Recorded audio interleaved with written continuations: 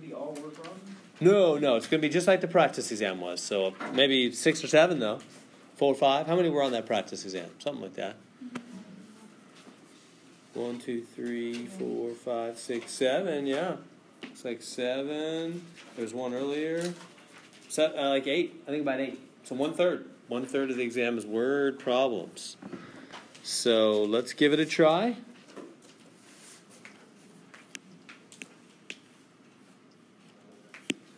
Starting with number 18 up there. Let's start with number 18.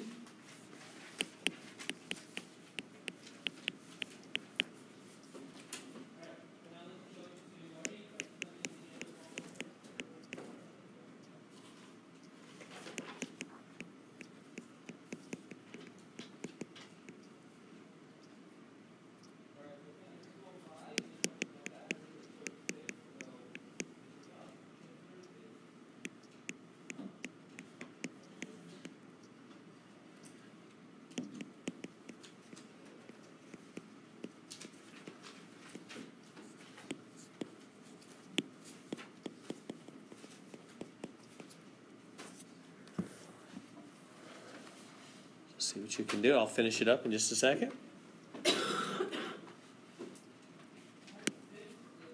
So the 51,000 wasn't there. The 51,000 answer wasn't there.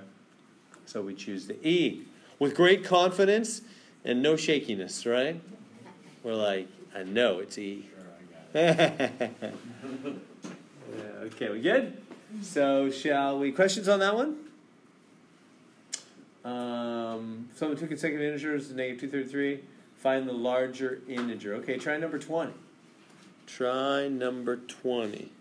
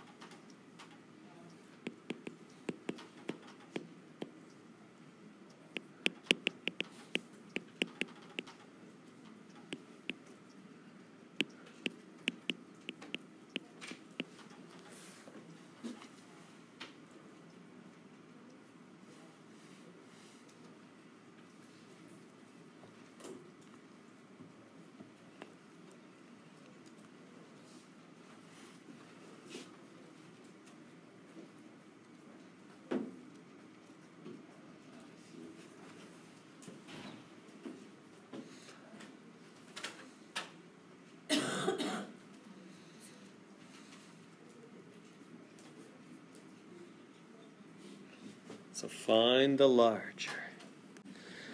All right, the sum of two consecutive integers is -233. Find the larger. Find the larger. Okay, so what do we do for, now does it say consecutive odd or even?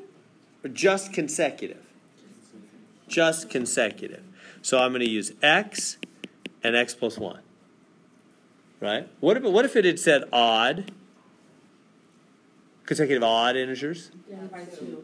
X plus 2. Go up by 2. If I had needed another one, I'd go x plus 4. You know, they go up by 2. Because odd numbers jump by 2 every time, don't they? 17, 19, 21 just jumps by 2 every time. But if they don't say odd, they just say consecutive. They just mean going up by 1 every time. Like 17, 18, 19. Just going up by 1 every time. So 2 of them. There they are. There's our 2 players. Look at that. One of them is playing x. See how this is always the case in word problems? One of the 2 players of the game is plain simple x. All right, what are we supposed to do with them? Sum. What does sum mean? Add them up, and it is equals -233. Good so far. Now, you know what the deal is. X won't be alone, so 2x's on the same side, like terms. 2x plus 1 is -233. Okay, how do you get x alone? Subtract 1. So 2x equals, now what's that? If you lose $233 and then you lose another $1, it was a bad day. It's $234. Maybe it was a fun day. Maybe you spent it on recreation. All right. Anyway, you lost $234. Whatever. Good to there so far? So it adds to be a bigger negative, though, is my point, right? Okay, so now last step as always. Divide by 2. And you get something minus 117. But be careful. That's the first one. What's the second one? What are the two players? One of them's x. What's the other one? X add 1. If you add 1 to that, you get minus 116. Which one of those is larger? Which one is a better financial situation? The larger. The second one, right? Because you added 1. It's bigger. Minus 116. That's the larger one. So I don't know what option that was. That was up there, though, wasn't it? But they also put the minus 117, didn't they? Those dastardly, these publisher test bank things. They're trying to bait the hook and sucker you in. Does that make sense then if they do that on today's test?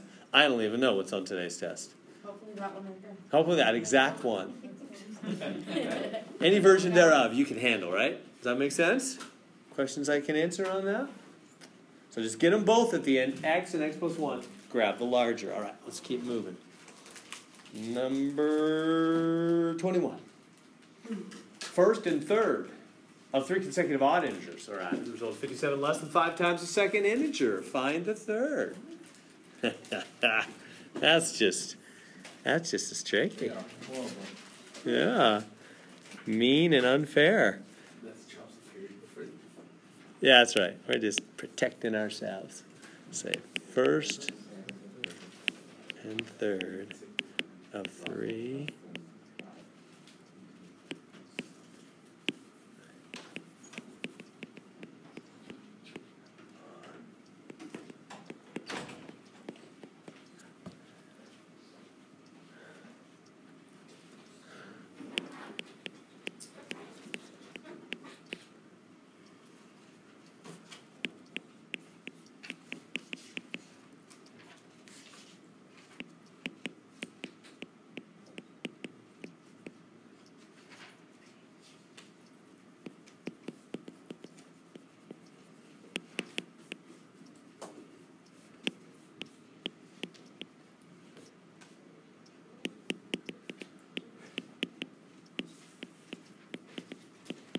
This is a rough one, huh? Yeah.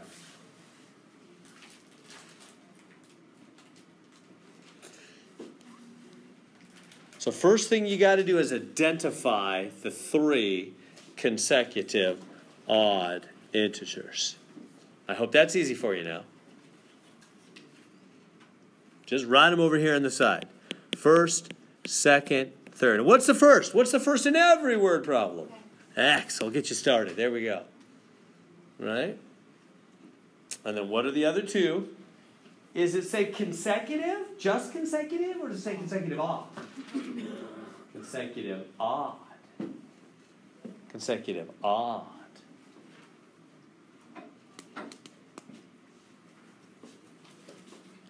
So I'll give you some time on the formulas.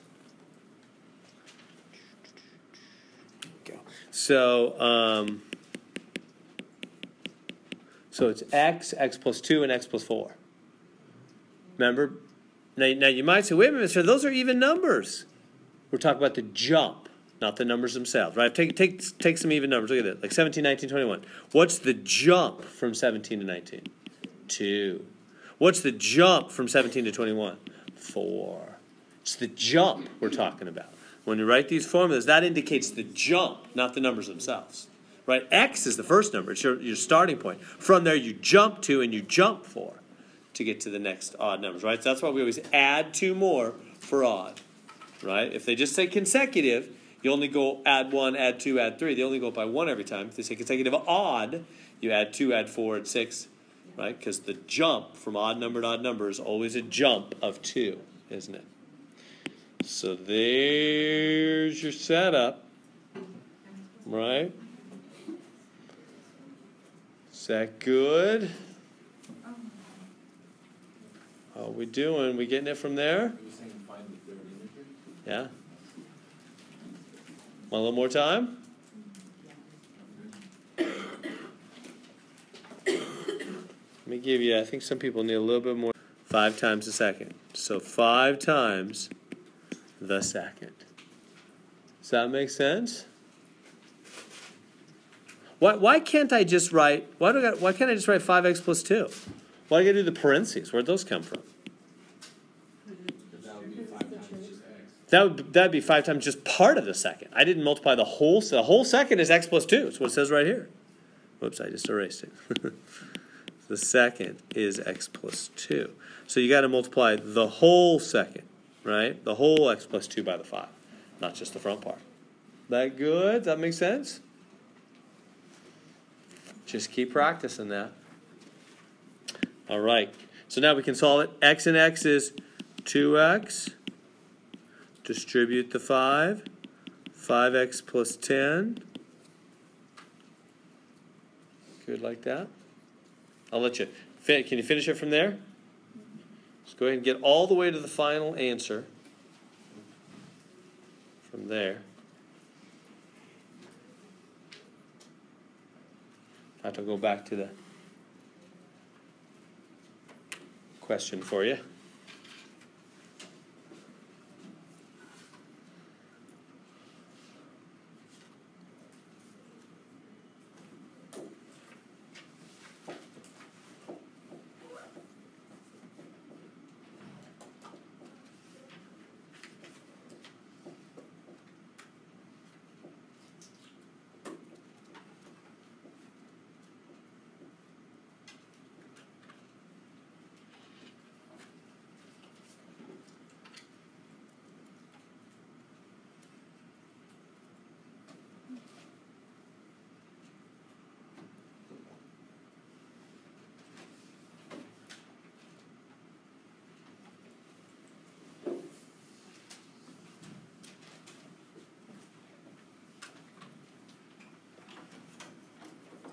How we doing? We're doing good. You ready for me to finish it?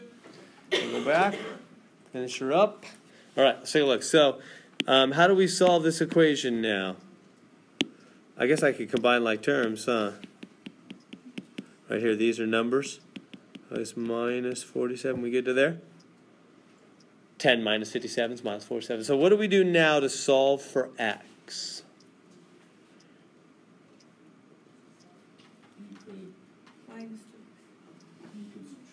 Yeah, x is on opposite sides. What do we always do? Yeah, usually we get rid of the lower one, huh? So let's get rid of the lower one. Boom. So we get 4 equals 3x minus 47. Good to there so far? And then x is saying, I want to be alone. So we add 47 to both sides. What do we get over here? Is this 51? I'll bring it over here. 51 is 3x. Right? Isn't that good? Divide by 3. So it is. X is 17. 17. And so we go back. Do they give me an answer of, what number is that? 21? 17. 17. There it is. D. Yeah, right. They're baiting the hook. And they're saying, bite, bite, baby, bite. And you're a caught fish. After all that good work, wouldn't it be a bummer, after all that good work, to bite the baited hook and be pulled right out of the water? In recopying the problem, I put a negative in front of the 5. I had everything else right, but it totally changed the problem. One little, yeah, it does. I set it up wrong, but I had the same answer as the way you set it up. Okay, I can look at that later. So, does that make sense? It's not D, though, right? Why is it not D? Yeah, because they said find the largest. They're being really tricky on this one, aren't they? Let's go back. What do they actually want? So you always got to watch out what they want and find the third integer. Yeah, x is 17. Yeah, they're making you be on your toes. You know what they're making you do? Read super careful. Yeah, really, math word problems make you a good reader. If you spend enough time working on math word problems, you'll be a precise reader. Excellent training to be a lawyer, right? What lawyers do, they read contracts and they write them very precise, right? The math word problems make you be exact according to what those words say. find the third integer. They want the third integer, which is what? X plus 4. That's why it's so important you write down first, second, third. We've been using that a lot over there, haven't we? So I really encourage you to write down first, second, third and use that all the way through. Third, so it's x plus 4. So I got to plug in the x there. 17 add 4, 21 is the answer. Whatever that was, I don't know. Was that E, or was that one of the ones there? C. Was that C? Okay. On that. Good questions on that one? Is that okay? Shall we move on? We got like 12 minutes of the test. We got to get some more of these done. Let's go to 22, huh? Payphone? Quarters and dimes? Let's try 22.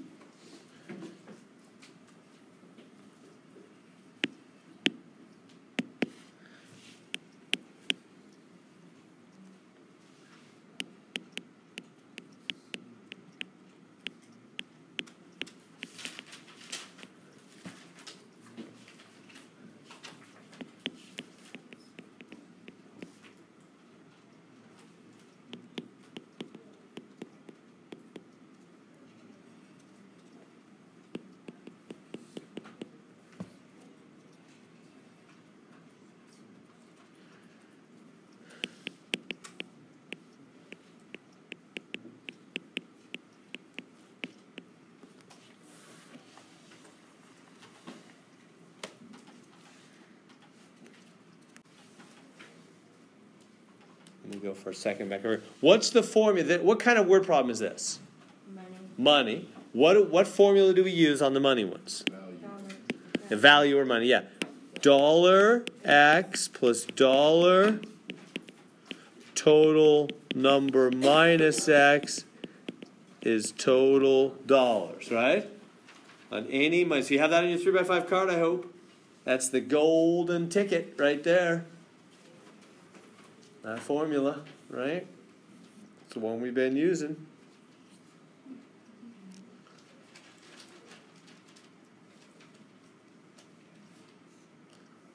So if you don't have it on your 3x5 card, be good to put it on there.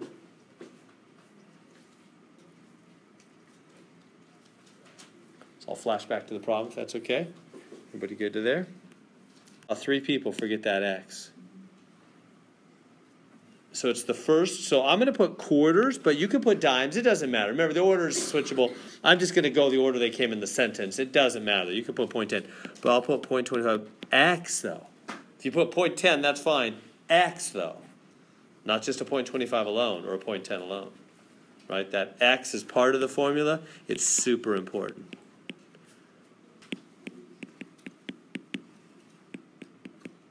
Like that. And if you switch if you have the 0.10 coming first, then the 0.25, you're crazy. No, that's totally fine. It's totally fine. It'll work out just fine. The order doesn't matter, but you are crazy if you don't have the X. You're not crazy, but you're going to get it wrong if you don't have the X. That X is important. Really important. All right, solve it from there. And when you're done and you got X, you want to know whether that's dimes or quarters. Well, how do you know? At least if you set it up like I did, I put the X next to 0.25. So my answer for X will be quarters.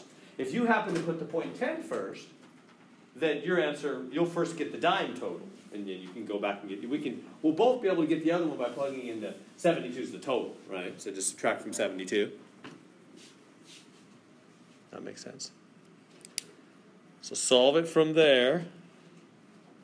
I better jump in. All right, so it's 0.25x. Distribute 7.2 minus 0.10x is 1110. We good to there? All right. Good. Now, 0.25x minus 0.10x. What does that do? 0.15x. Right? Combine like terms there. And now x is saying, so I just combine these two, right? 0.25 minus 0.10 is 0.15. X saying I won't be alone, so subtract 7.2. What is that? 3.9? Divide. Last step is divide. Last step's always divide by the identical twin. 0.15. X equals, what is that? 26. Again, I happen to start with it next to the 0.25, so that's quarters. Right? How do you find dimes? The total, 72 coins total. So just subtract from the total, huh? 72 minus 26, what is that? 46? Dimes. 46 dimes. So whatever answer that was on the multiple choice. Is that good on that? You going to be able to do that here in 10 minutes? 5 minutes? Is that okay? Questions I can answer on that one? I was just having trouble because I had copied the formula down wrong. Oh. You have your 3x5 card now, right? Yeah. Everybody's got this thing right here on their 3x5 card. Yeah, I had my total plus X. Oh. Negative X. That matters. Yeah. When we're doing the test, you're gonna come around and make sure we set it. Right. I'll do the same thing. I'll just check around, go, oh, no. Oh, yeah, good. You know. Yeah, right. Then we can have a survey on the screen. Answer 3, 80% say it's B. All right. All right, let's try number 23. How would you get the answer on 22? Like, since it came out to 26 cents. It came out to 26 quarters is 46 dimes. Oh, 26 quarters, oh, 46 dimes. On that? minus. So I got my, yeah, you always subtract from the total because they said there's 72 coins total. Yeah, so once you get one answer, and I knew that was quarters because I had put X next to 0.25. So you would have, so if you put point 10 right there, you would have known it was dimes. You would have got dimes at first, and then you just subtract from the total and you'd get the quarters. Okay. Yeah, that's right. That's right.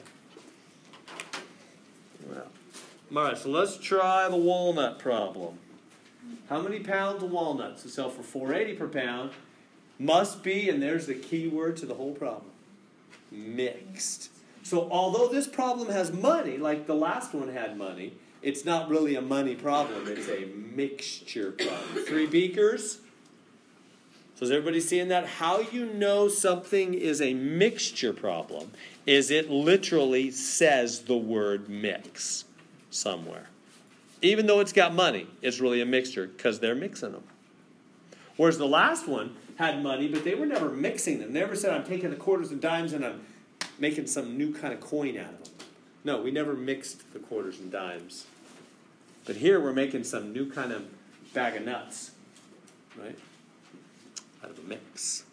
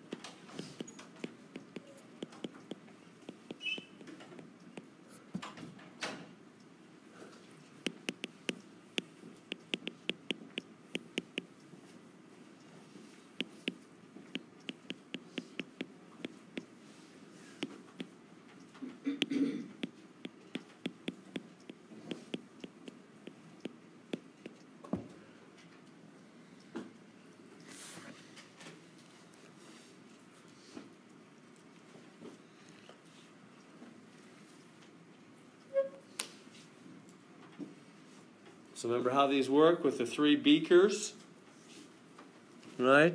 Got the or 3 buckets or whatever. Remember those? Whenever you got a mixture problem, right? It's the 3 beakers, 3 buckets.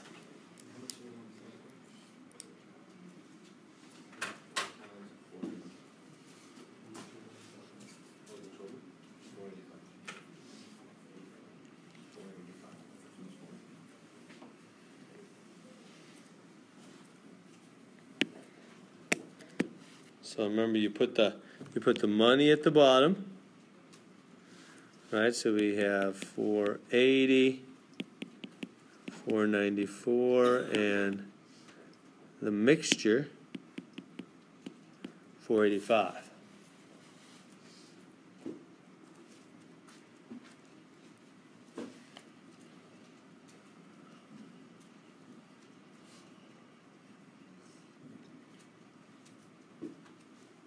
Okay, good. You remember all that?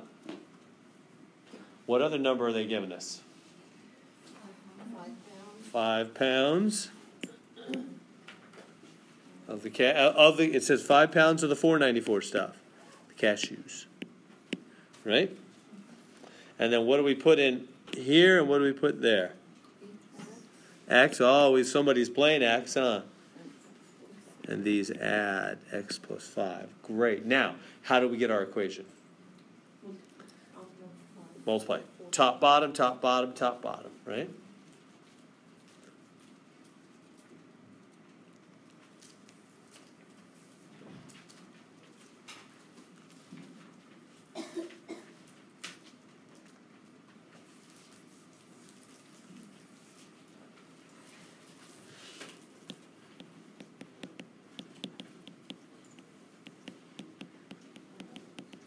Top and bottom, so 480x, 494 times 5, 485 times x plus 5.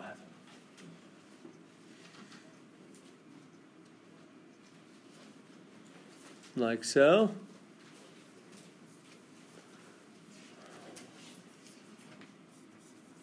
Let's multiply top, bottom, top, bottom, top, bottom.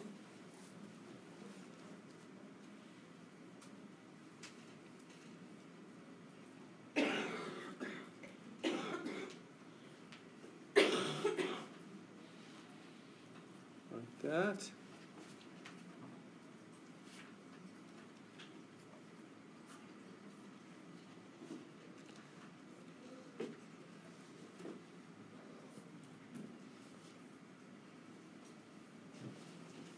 And then we solve that equation.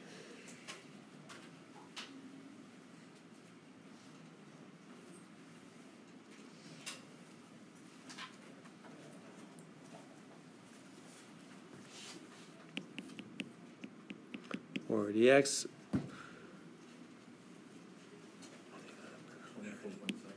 24.7, thank you. And this distributes.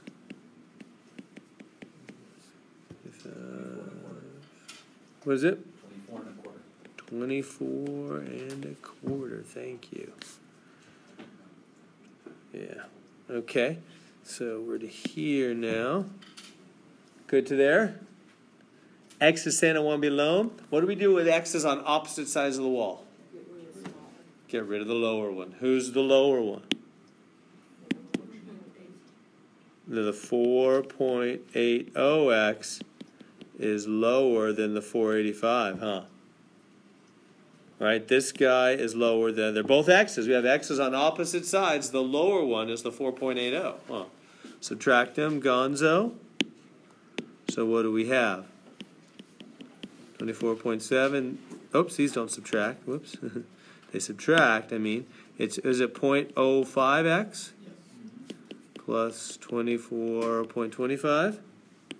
So, we get to there. X is saying, I want to be alone. So what do we do to get X alone? Minus 24.25. Gonzo. Kind of running out of room. Come up here maybe. And finish it up. So what is that going to be? Subtract these. Is that 0.445? Yeah, 4, 5. And this is 0.05x because these canceled. All you have is 0.05x. All right. Last step is always divide. So 0.45 divided by 0.05 is 9. So X is 9 pounds of walnuts. Well, how's that? Questions on that? Are we good? You feeling good? Can you do those? Most of them? So we just covered the word problems again. So I'm hoping that helps. All right, well, we better take this thing and call it a day. So the homework is 4.1 and 4.2. That'll be the homework. Homework for Tuesday. Graphing should be pretty easy.